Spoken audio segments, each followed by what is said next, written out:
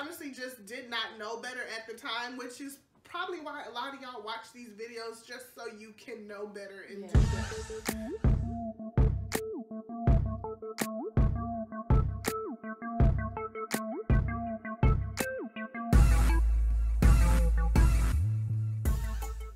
Hi everybody, welcome back to another video.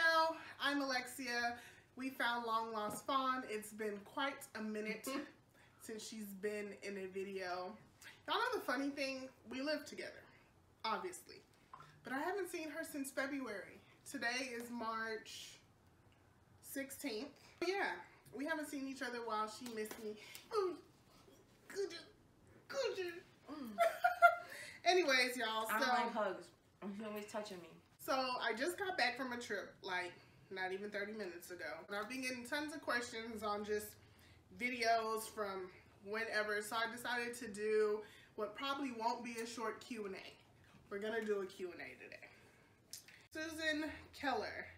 Seems like you are catching up on a lot of my vlogs because you've commented on quite a few recently. So I'm gonna just continue letting you catch up. But thank you for Mint. We both got Mint. We've been flying since February. It has changed our lives tremendously. And she couldn't be more grateful for me.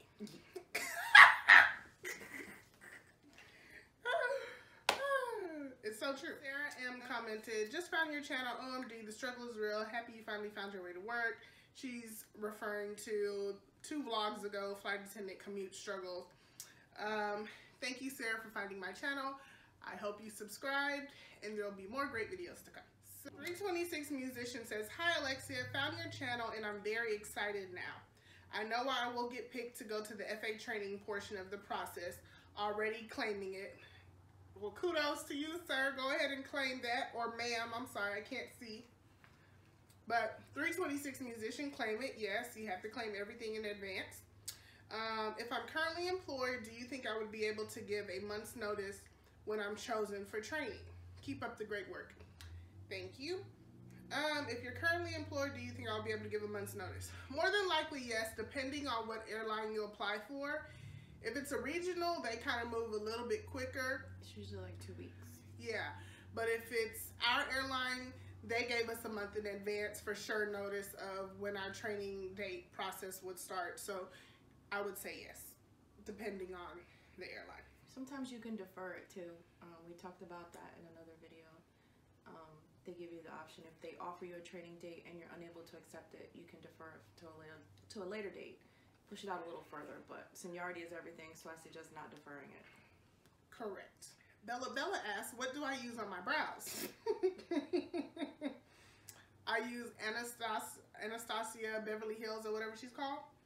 I don't know what color. It's one of the dark browns, and LA Girl Pro Concealer to highlight underneath. This is not a makeup tutorial. She asked. I hate makeup tutorials. Fawn's naturally pretty, y'all. Y'all know the first thing I ever said to Fawn, she was on Facebook and she had a cute little picture and I said, OMG, you're so pretty. You did? Do you remember that? No. See? That was the first thing I said when we were in our... What did I say? You said thank you. Oh, she loved me ever since. And I sent her a grocery list of food to bring me from Texas. I didn't get it. I said I wanted boudin. She can fly barbecue. to Texas. Fawn has been flying for 20 plus years. She can fly to Texas whenever I'm only you want. 25. Sips tea. Sips a lot of tea. Shelly Belly, thank you for the idea of taking the picture of my room number. That'll stop me from getting lost again. I appreciate that. In the hotels? Yeah. I ain't figured that one out yet. Good luck. You said take a picture of the room number when you get there, and then it's in your phone. I guess. If I remember to take the phone out the room. Exactly. That's the thing. It's like, if you remember, take the phone out the room. Because sometimes, like, if I just walk out of the room to, like, run downstairs to get something, or I go to get ice from a liquor, and I go back down the hallway. With me. My phone, I don't go anywhere without the phone. Well, what I do is I just take my key and I just go through every room if I can't find it. I was lost the other day at the San Francisco hotel. You've never been. She don't go to San Francisco. But the San Francisco hotel is really big. I'm not going there. And I got lost. I couldn't remember what floor I was on. I knew the room number, but I couldn't remember the floor.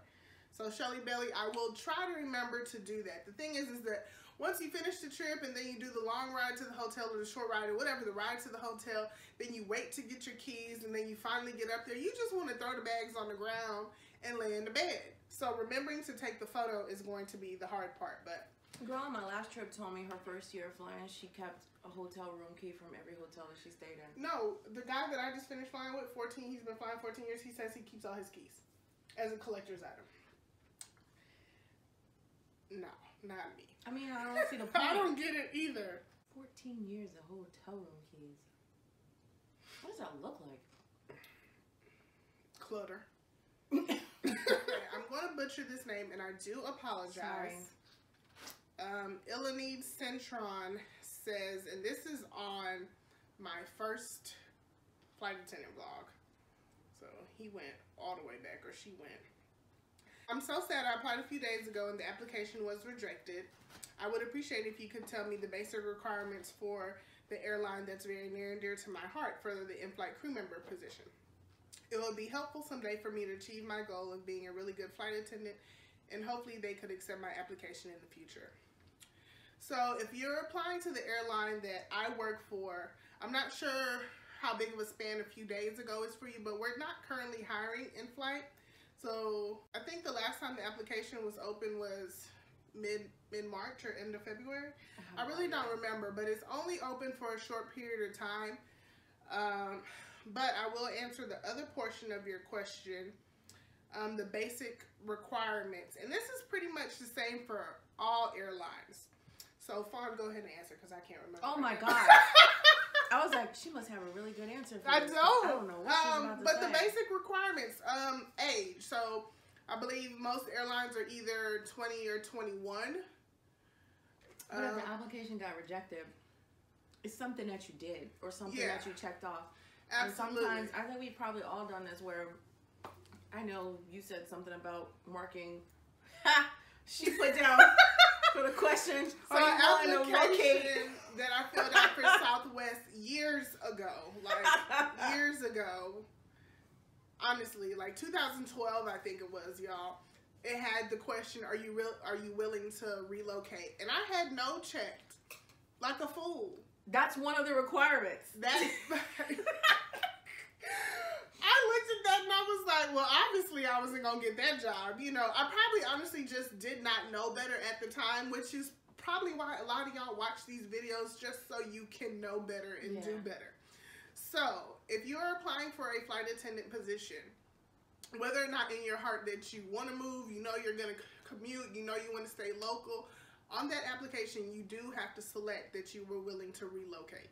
Regardless of what the airline says, just say yes. It could have been a lot of things. Like with our airline, you have to have your passport ahead of time. So if they ask you that and you check no, that's an automatic no. And it like, has to also, things. so for the passports, and not all airlines require you to have your passport beforehand, but for the airline we work for, you do have to have it beforehand, before you even apply. And I believe it still needs to be within 6 months before it expires. That could be a reason why the application was rejected. But basic requirements, you do not have to be a college graduate. High school diploma is accepted throughout all airlines. That is the basic requirement as far as education to become a flight attendant. Does a degree help? I honestly really don't know. I mean, as far as the recruiters looking at it and saying, oh, this person has a degree, I don't think that really makes a big difference in putting you in the yes or the no pile, honestly. Yeah, because you can have a degree and like no customer service experience, and you could not have a degree and have like one airline I know of who wants you to have like a high-end retail experience or waitressing or bartending. They'd rather see you have that than a degree. So it's all relative. So basic requirement right there, customer service is a huge basic requirement.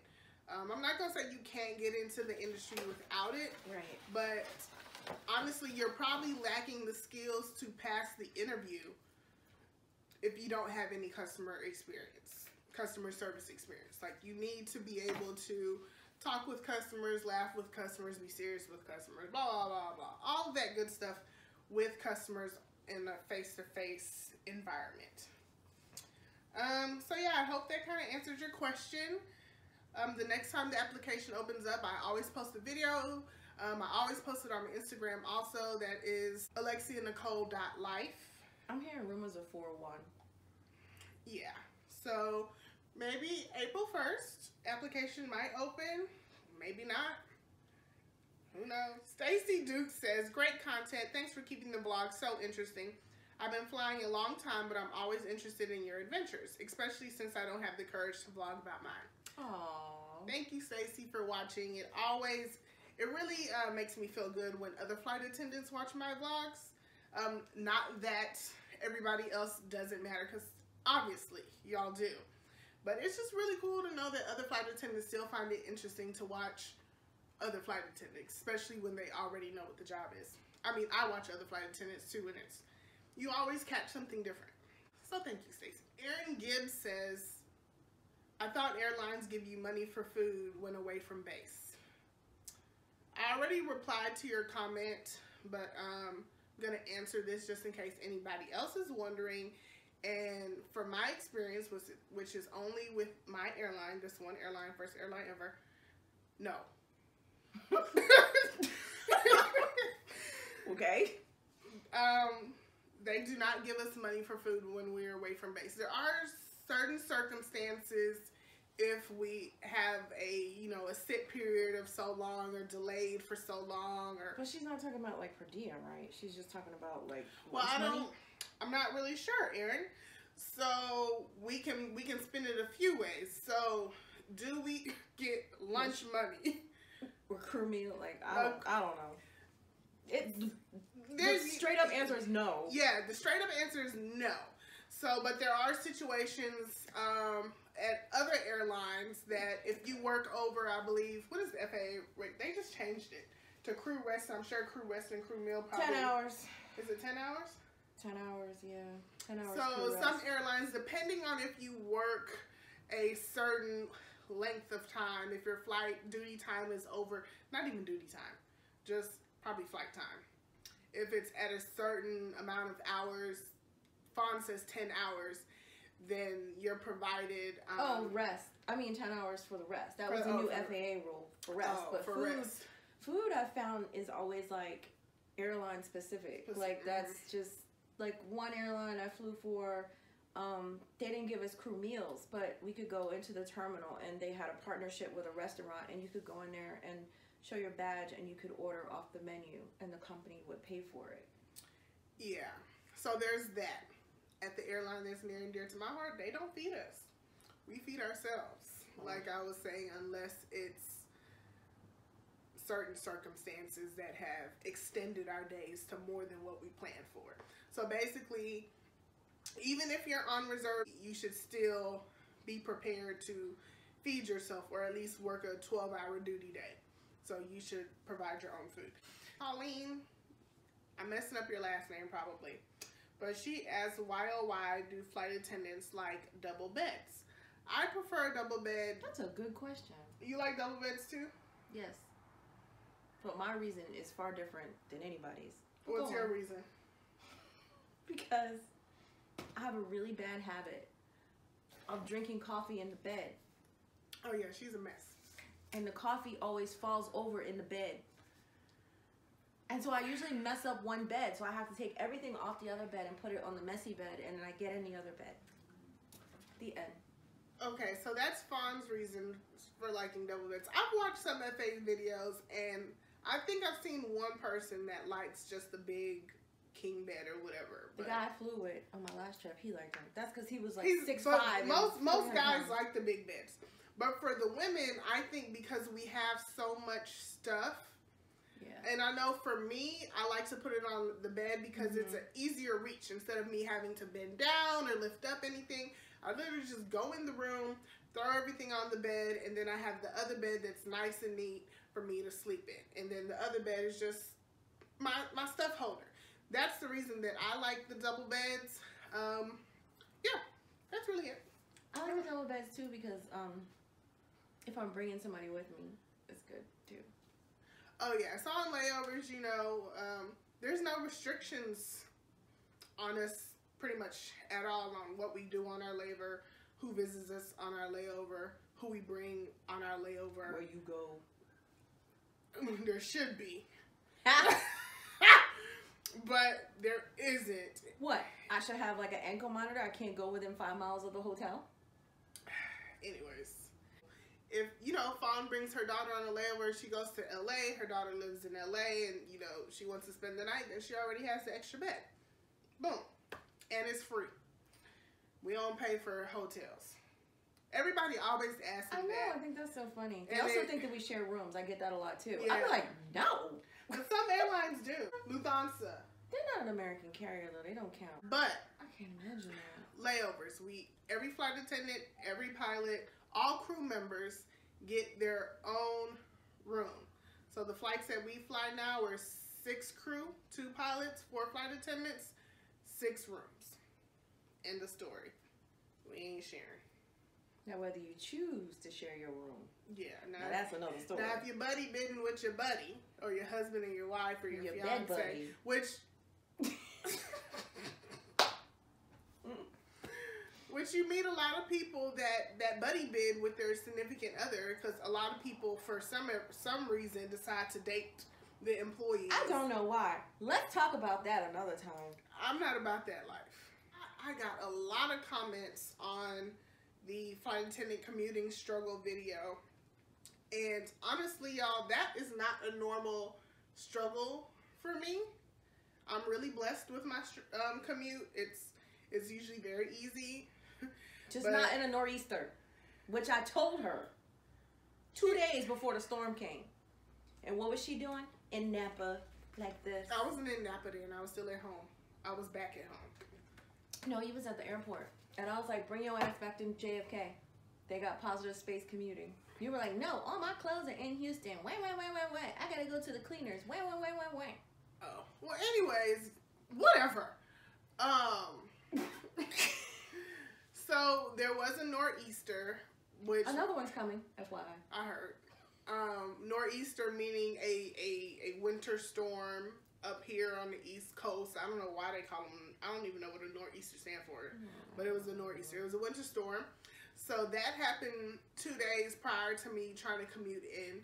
So JFK was shut down for about a day. I'm not really sure if LaGuardia was. It probably was, because they're only like 15-20 minutes apart. And then the day that I was trying to commute in, it was spring break starting. It was a Friday. So, and I didn't know. I didn't remember.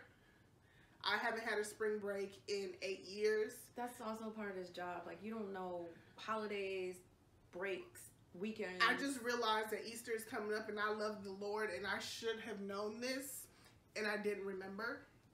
So yeah, so basically spring break was happening. So everybody was going everywhere, and Houston is a big international airport for a lot of vacation places. If you're going to the, you know, the Caribbean, Mexico, all those places, big connecting flights, all of that. So it was just booked to capacity.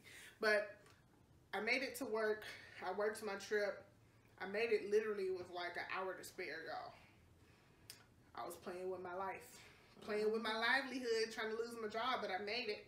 Keller asks, hi, I love your channel. Got my CJO a couple weeks ago. Congratulations.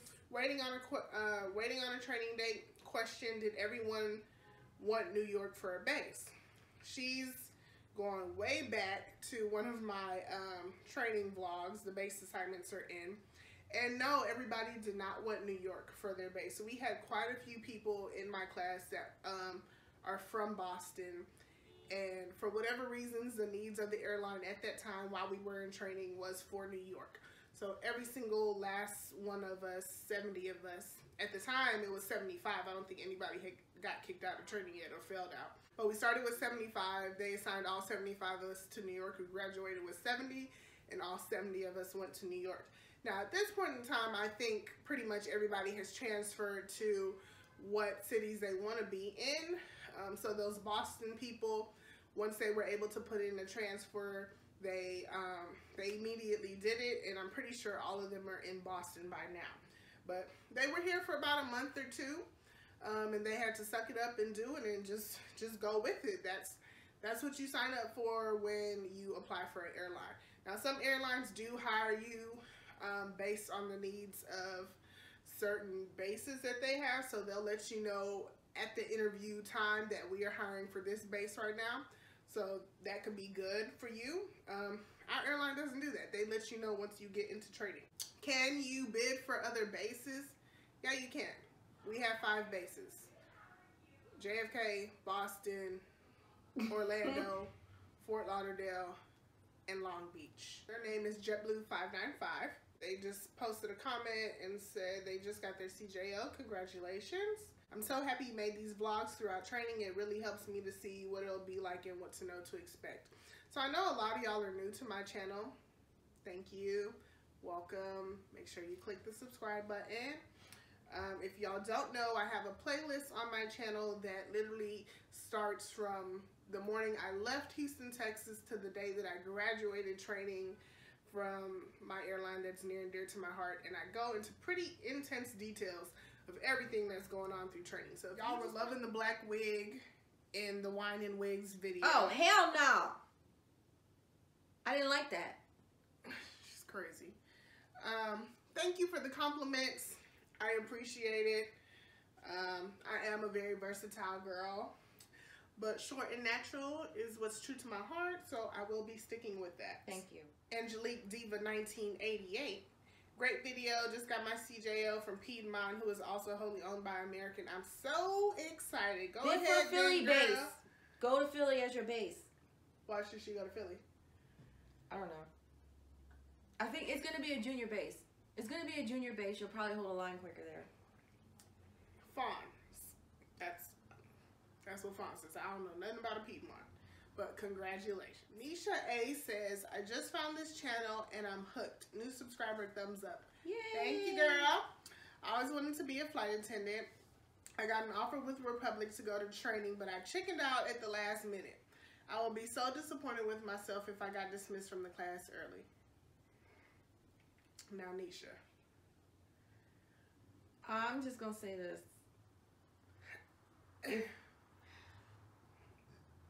So Republic is like one of the hardest training classes. And I mean, if you felt that way, then it's probably good that you didn't go.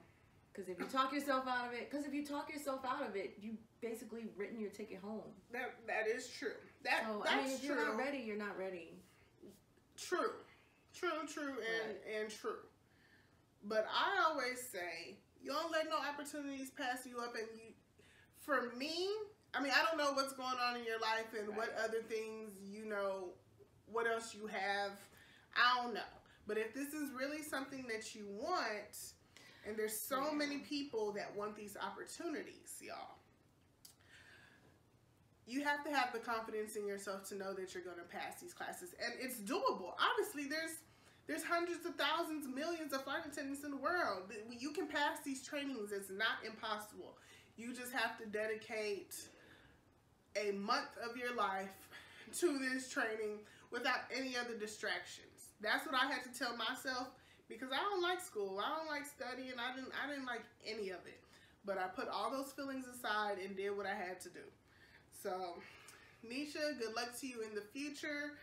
Cara Blue says, your dogs are so cute. Aspen! And Denver. You never talk about Denver. Maybe I have a favorite. I do. Well, Aspen is my dog, and Denver is technically my mother's dog. But I still love them both very dearly. Denver, too. But thank you so much. My babies are my life, and I miss them. So now I'm going to do a few questions that I've got on Instagram here lately. I won't name names because they might want things to be private. I'll name it JK. So, hey, Alexia, I've been watching your videos for the last few days, and I've been lucky enough to have 2 airlines express interest in me. I've just completed the video interview and a phone interview for the other, and have gotten a face-to-face interview for a regional airline. Haven't heard anything back from mainline yet, though. My concern is that I will get started at a regional for their training, but then the mainline will contact me too to do their training. I know it's suggested to apply for multiple airlines and not put all your eggs in one basket, but now I'm worried that if I get accepted to regional training and the mainline calls and I leave to go there, it'll make me look bad. Has this happened to you or anyone you know? And what do you think will be the best way to handle this situation? Thanks for all your helpful videos. So, he's definitely not the first person in this predicament. I've never personally been in the predicament. Well, I was almost kind of sort of in the predicament. I've heard of it happen to other people. I've read about it on the Flight Attendant Career Connection page. If you're not on that page on Facebook, please join it. You can literally find the answer to every question you could possibly think of on that page. It's a Facebook page for all airlines, international and US based. Anything you want to know, search it in the search bar, you can find it. But to answer the question, I personally don't think it will make you look bad if you leave one airline's training to go to another. The same way that they will let you go if you failed is the same way you should feel about jumping ship to another airline that you think is better for you. They don't care. You shouldn't care either. This is true. The thing that you have to remember is that these airlines get so many applications. And yes, they picked you. You might have connected with your recruiter and so on and so on. But please believe me that if you had to leave, whether it was on your terms or their terms, their feelings would not be hurt. So your feelings shouldn't be hurt either, or you shouldn't be worried about their feelings, is really how I say that. Yeah, so best of luck. If you're applying to multiple airlines and you get multiple offers, just do what your heart is telling you to do. And then maybe, hopefully you can time it out right. I mean, maybe if it's a regional and you go to their training and you still get, you know, an offer accepted for a mainline, their training probably won't start until a few months later. So go work at the regional until it's time to go to the other airline's training. Like, I know that may sound bad, but it'll help you get experience. Shoot, it might be years.